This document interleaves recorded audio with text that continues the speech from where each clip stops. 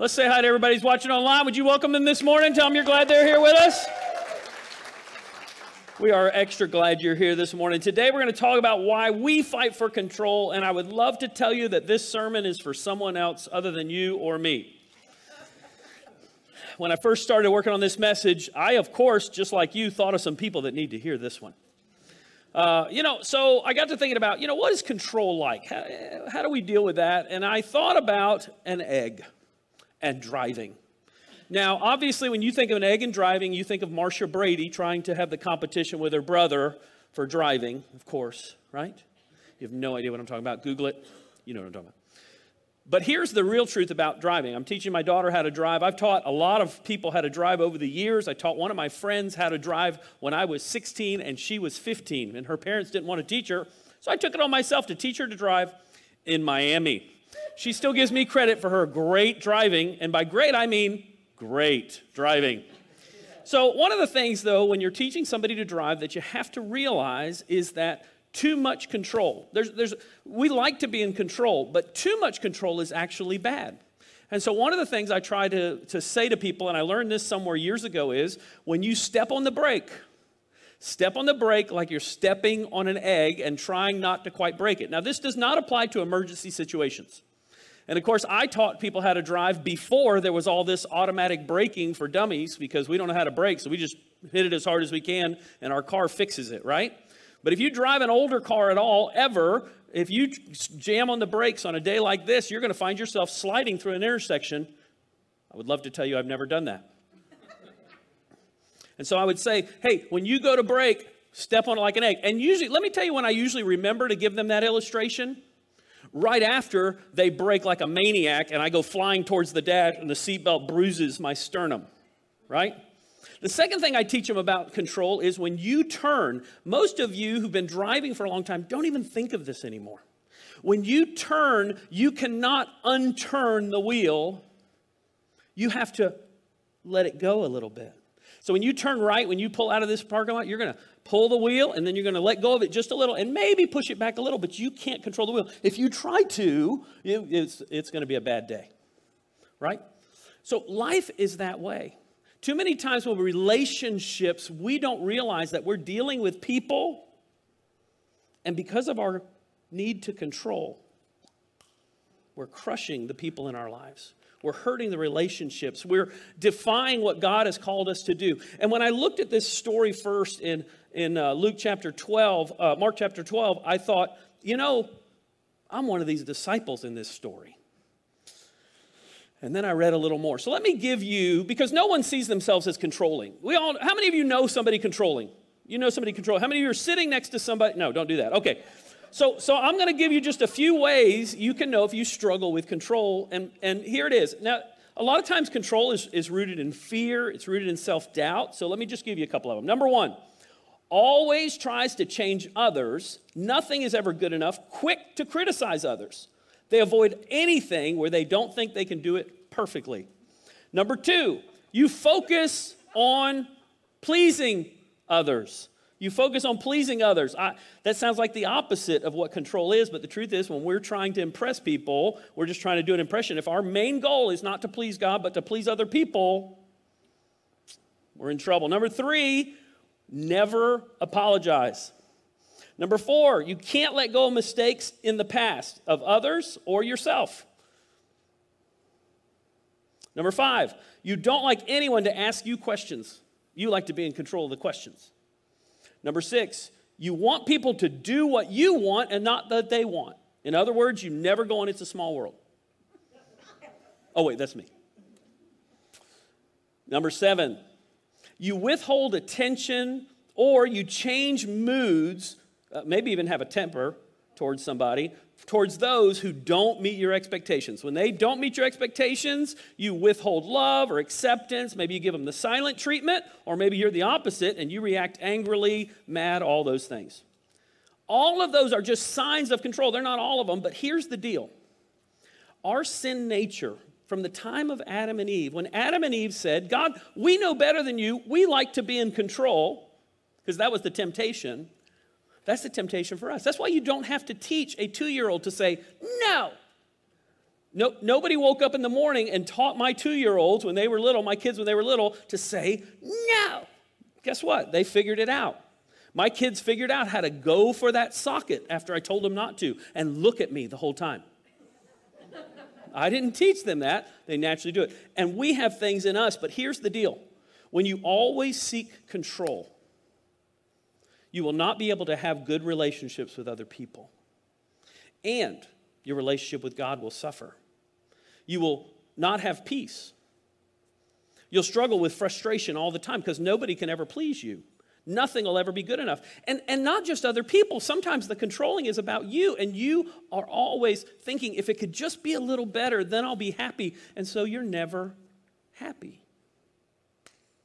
Wouldn't it be nice to settle in and have some peace and not have somebody banging on something in the lobby? So here's 3 things.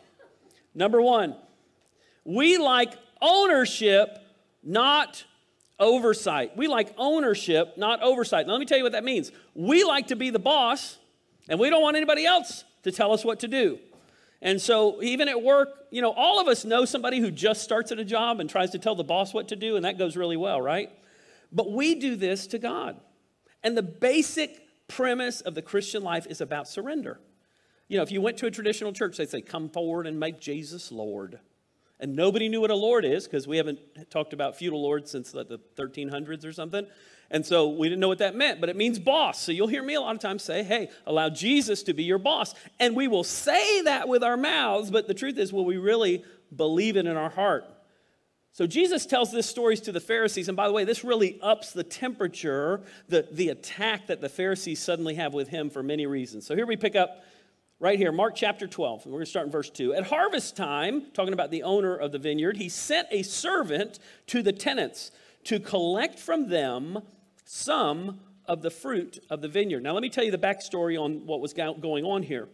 If you owned a vineyard and you had people work the vineyard, at that time in Israel, you had to go and collect some fruits from the vineyard. Usually you do it every year, but if you did it for several years, and I don't remember the number of years, you actually lost ownership of the vineyard to whoever was managing it. And so the reason they did that is in case somebody died while they were gone and they didn't come back, there was a way to move property along and not just have property go fallow. But these people who were managing the land decided, you know what? We figured out a little trick. If we don't send any fruit back, guess what? We're going to own the property. We're going to be in charge. How dare they try to tell us what to do? But they seized him, beat him, and sent him away empty-handed. So he sent another servant to them. They struck this man on the head and treated him shamefully. He sent still another, and that one they killed. He sent many others. Some of them they beat, others they killed. Now the Pharisees and the Sadducees were listening carefully to this until this next sentence, and I'm going to tell you why. He had one left to send, a son whom he loved. He sent him last of all, saying, they will respect my son. So time out. If you look at Genesis 22, verse 2, the Pharisees and Sadducees loved to talk about how they were children of Abraham. And when Abraham was going to offer his son, this is what he said. So Jesus is referring back to this story and saying, just like Abraham, God has sent his son, and what are you guys going to do with it? But the tenants said to one another, this is the heir. Come, let's kill him, and the inheritance will be ours. Why? They wanted control. They wanted power. So they took him and killed him and threw him out of the vineyard. What then will the owner of the vineyard do? He'll come and kill those tenants and give the vineyard to others. And then Jesus says this, haven't you read this passage of Scripture? The stone the builders rejected has become the cornerstone. The Lord has done this, and it's marvelous in our eyes. Now, this is also a big deal because Jesus was kind of making fun of them. So this is a very famous passage of Scripture. It's called the Hallel, and it's in a Jewish prayer, and it's Psalms 113 to 118. And, of course, when Jesus came into Jerusalem, the people were yelling part of that. Blessed is he who comes in the name of the Lord. They're yelling part of that. Now Jesus refers to another part, and not only does he refer to it, he says, aren't you familiar with Scripture? Listen, they would have said this prayer 7 or 8 times a year out loud with everyone for years and years and years. And Jesus says, don't you know the scripture? Because he was talking about himself being rejected. So then the chief priests and teachers of the law and the elders looked for a way to arrest him because they knew he had spoken the parable against them. But they were afraid of the crowd, so they left and went away. You know, we complicate sin. A lot of people like to talk about the Latin. Sin means to miss the mark. It's an archery term, all that stuff. But here's the deal. The real truth for all of us is sin is any time that we want to tell God we're boss. And that's why Jesus could narrow it down to the 2 commands we're going to talk about in a minute, because the truth is most of the time when we, crush other people because we like to be boss and we're going to tell them what to do and how dare they mess with us, it's because of that simple thing called sin. As Christians, we are given forgiveness of sin, and the Bible says that we are given a new life in Christ and a new way of thinking. But I will tell you something. Those old habits, those old ways of thinking, that pride, that arrogance, that selfishness sneaks in. So here's the first question for you. Have I surrendered ownership to Christ? And there's an old song that just repeats itself over and over. I surrender all. I surrender all. All to Jesus, I surrender all. Billy Graham loved that song. They did it at his meetings all the time. Tent meetings, everything else. Why? Because all of us struggle with surrender. I think that's why the song's so repetitive. Because while we're singing it, we're like, I do that. I do. Oh, no, I gotta. And the Holy Spirit uses that to remind us of the little things in our lives that we don't surrender. When's the last time you were under conviction because of something you hadn't surrendered to Christ? I would encourage you, pay attention to whatever that is and say, God, you know what? That's where I struggle. For some of you, it's an old habit. For some of you, it's a hang-up that you have. For some of it's forgiveness of someone. For some of you, it's something going on at work. Maybe you're passive-aggressive, in the way that you do. You're going to leave that dirt dish extra dirty for the boss when they come, or whatever it is, silly things. That surrender to him. Can I surrender that area to him? So we want ownership, not oversight. Number 2, we want rules, not relationship. Rules are so much easier. That's why religion is easier than relationship. Because religion says, do A, B, C, and you're good. And the Pharisees love that because they could just do A, B, and C and say, see, we're good. We're good. It's like the old envelopes they used to have in church that said, did you do this? Did you do this? Do you do this? And you felt like if you checked it off, well, I had a good week. But God looks at the heart. That's the good news and the bad news. The bad news about relationships is this. You can fake to other people. Somebody comes to you and says, Eric, would you help me move? And you go, oh, yeah, absolutely. I'll be there. I'm looking forward to it. Right, Brian? You remember when I helped you move? I'm going to remind you of that the rest of your life. You know that, right? I'm just messing with you. So we tell somebody, but God knows our hearts. You ever look at somebody and you decide, I'm going to act nice to them, but the truth is, I just don't like them at all? God knows your heart. It's about relationships. We all understand that so often relationships are more difficult than just a little list of rules. A list of rules is much easier, we think, so often. So I skipped a couple stories. I skipped the story about paying taxes. I wish I could go into that today because there's a really cool, I'm going to tell you about it anyway. So the funny thing is they did not have to use coins at this time that had Caesar on them or Herod on them. And yet when Jesus asked for a coin, the coin the guy gave him had that on it, which showed that he was really just asking a question. He wasn't really applying the principle. And in the second one, they talk about heavenly marriage, and that's a whole different argument for another day. So one of the teachers of the law, it says, it picks up here in verse 28, came and heard them debating. Noticing that Jesus had given them a good answer, he asked him, of all the commandments, which is the most important?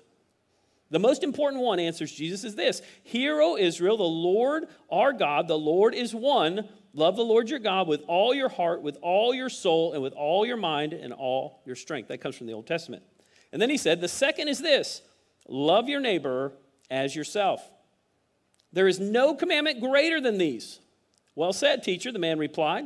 You are right in saying that God is one and there's no other but him. To love him with all your heart, understanding, and your strength, to love your neighbor as yourself, is more important, now listen to what he says, than all the burnt offerings and sacrifice. That's from a verse in the Old Testament where they were doing the right things, but their hearts were far from God. You ever do the right thing, but your heart is far from God? That's one of the reasons at the beginning of service, before we sing songs of worship, I try to remind us this is why we're doing this.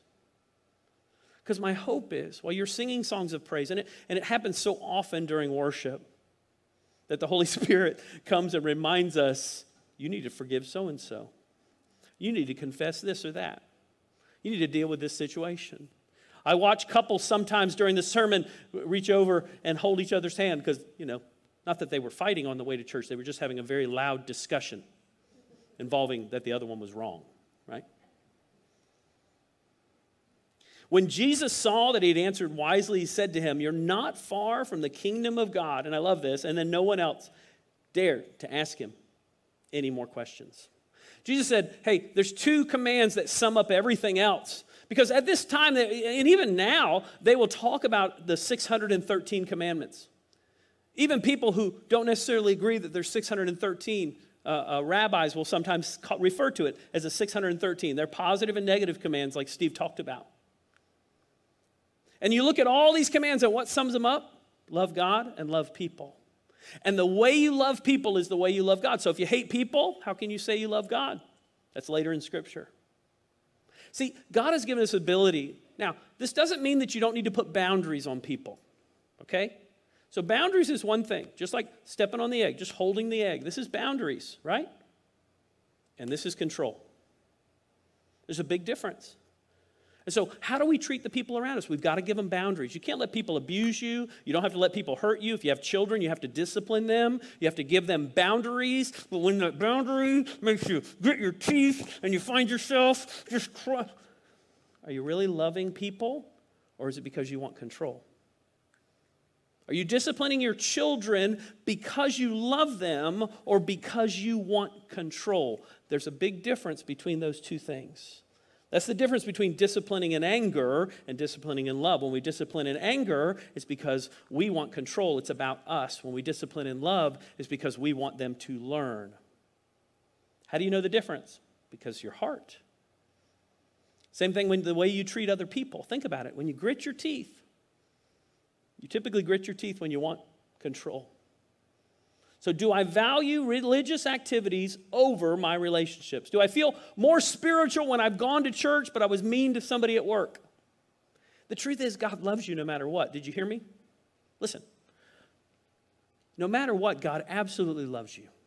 When you fail and falter, you don't have to be there saying, God, I hope I can get my life back to you. Listen, when we confess our sins, the Bible says He's faithful. You know what that means? You're not, but He is. He says, thank you, I'm here. Just like that's why the whole prodigal son story is so awesome. God's waiting for you, waiting for me. Now, I want to give you something really practical. When you find yourself really frustrated in a relationship, and you realize it's because you're trying to control the other person, you're trying to make them do or be what you want them to be or do. Instead of trying to control them, and I'm talking about sometimes the person that you want to, it's for their good. They're doing something dumb. You see them hurting yourself. Maybe they're taking drugs. Maybe they're an alcoholic. Maybe they're struggling with something, and you see it, and you just want to fix it, and you're gritting your teeth. Instead of gritting your teeth, say, just like that song says, Dave, God, I'm going to bring them to you. Lord, I'm going to leave them at your feet. Lord, show me what I need to do. Lord, show me the boundaries. Lord, how do I properly give them good boundaries? Now, I can't even put it back together. I've crushed it too much. How do I give them good boundaries without crushing them? Lord, how can I put good boundaries in place out of love and not out of anger or control? And so often, I just imagine myself releasing, maybe it's your children, maybe it's a grandchild, maybe it's a next-door neighbor who does something ridiculous. I had a neighbor one time come to my house and cut down a tree in my yard they didn't like. Have you had that happen yet? Only your pastor could have that happen. I walked out, I'm like, what are you doing? I don't like this tree. It's in my yard. Yeah, I don't like it. It wasn't even in their yard. It's like, what? So what do? Lord, I release that to you. I release that to you. Lord, I now put my fence up around that tree. No, I'm just kidding. So we want ownership, not oversight. We want rules, not relationship. Number 3, we want compliments, not commitments. This is so true and becoming more true in our society. We don't want discipline. We want rewards. We want an award for everything we do, and we don't want anybody to tell us that anything is wrong. The trouble is there are times that people have to say, hey, that's wrong. As I'm teaching my daughter to drive, okay? Now, every car I've ever taught somebody to drive in had that middle brake. I do not have a car now with a middle brake. And I'm trying to find the brakes on the floor, and they are not there, right? But every once in a while, guess what I have to do? I have to reach over and pull just a little so that we don't go head-on collision into a truck. Now, she could say, what are you being so controlling for? I don't want to die. And so we need to look, though, because sometimes the truth is all of us need correction sometimes. When's the last time in prayer you said, God, would you show me any sin in my life? Any area of arrogance, any area of pride, selfishness, self-centeredness, lack of wanting to go and help anybody? You know, the older you get, the more you just want to be left alone. Have you noticed that? You're like, you know what I'd like? Leave me alone. And we're more and more like the old man who goes out front and goes, get off my grass, right? Except we do that with everybody now. We're like, leave me alone in my cubicle. Leave me alone in my car. Leave me, you know, right? Give me the remote, right? Was that too close to home? Somebody went, who's me? So often our problem is we want to control even what people think about us. And can I give you a secret? You can't. You can't. You know, Steve said, Eric gets up here and says dumb things. I know that's not what you said, but that's what I felt like, oh, I do say dumb things.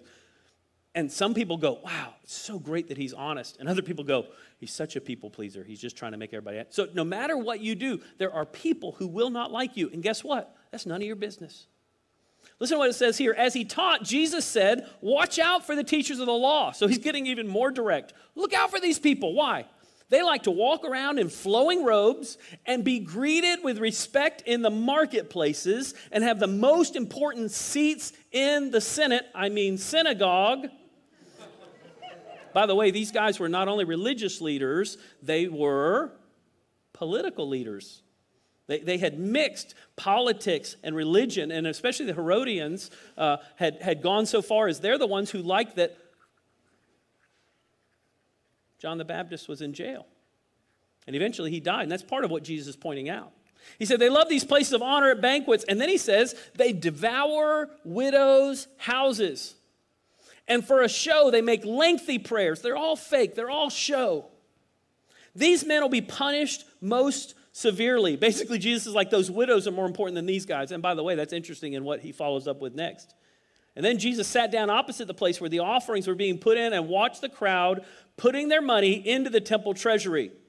Many rich people threw in large amounts. Now, we know in another part of the story that the rich were coming in, and it says blowing trumpets or announcing with trumpets.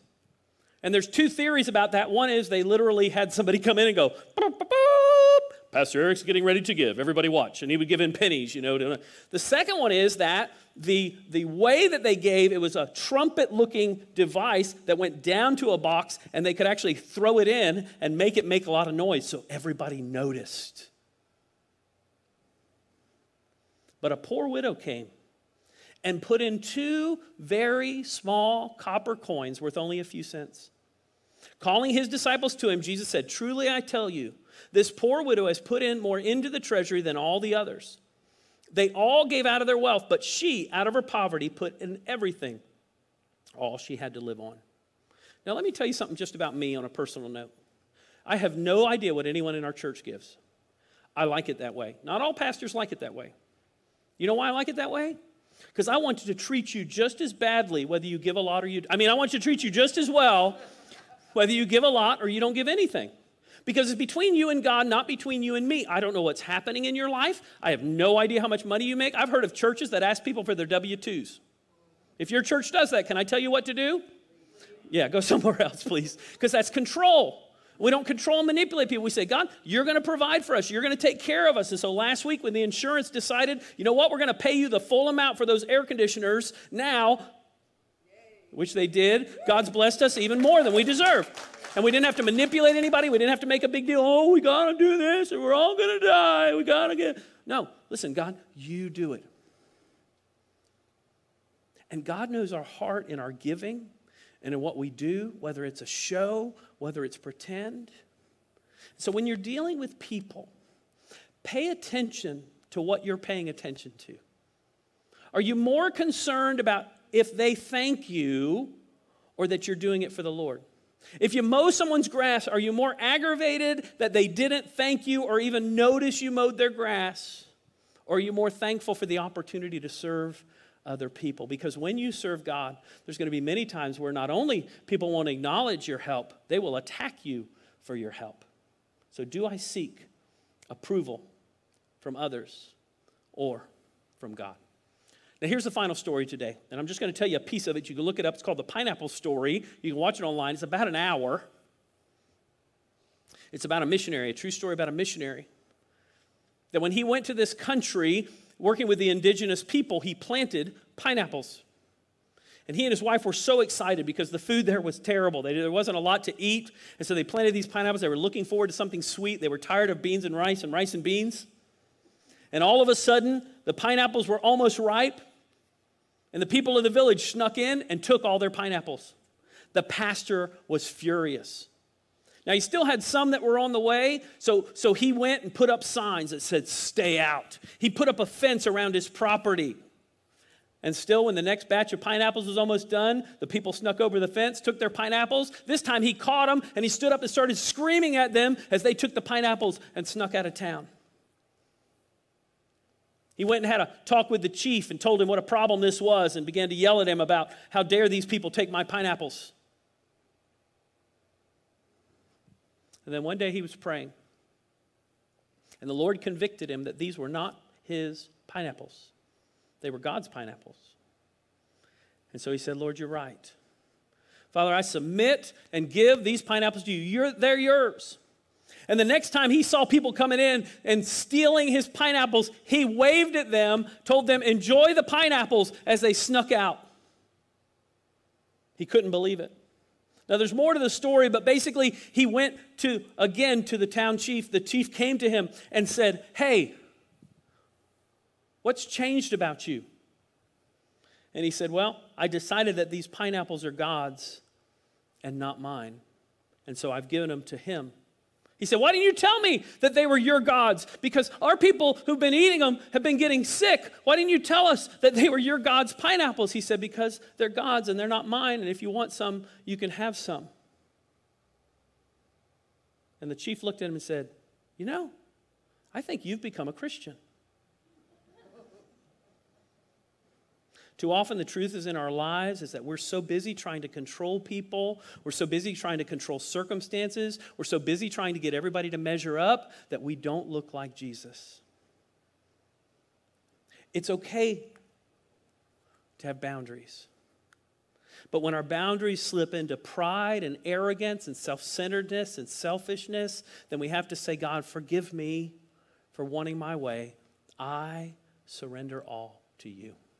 If you're here today or you're watching online and you want to give your life to Christ, I'd love to talk to you about after the service. Basically, John 3:16 explains the whole gospel. God so loved you, so loved the world, that he gave his one and only son. He gave Jesus, that whoever believes in him, that word for belief is to trust in him. It's not just knowing about him, it's surrendering to him. Whoever believes in him will not perish but have eternal life. If you want to surrender your life to him today, you can do that. It's very simple. Jesus, I surrender my life to you. Take my sins. I know you died on a cross and rose again. And today I want to surrender my life to you. Come and be boss, be Lord of my life. If you're here today and you're a Christian, the truth is we all sometimes slip and fall. We all struggle with control. The good news is at any time you can whisper a prayer to him. Lord, I surrender that to you. And the Bible says his Holy Spirit will give you the strength to overcome. Let's close in prayer today. Father, thank you for these moments. Thank you for your word and your power. I thank you for each one here and watching online. Lord, we all struggle with control and we're miserable because of it. So, Father, I pray as we allow you to have control, that the peace that passes all understanding would guard our hearts and minds in Christ Jesus. We trust you, Lord. Thank you for these moments. In Jesus' name, amen. We have a great song.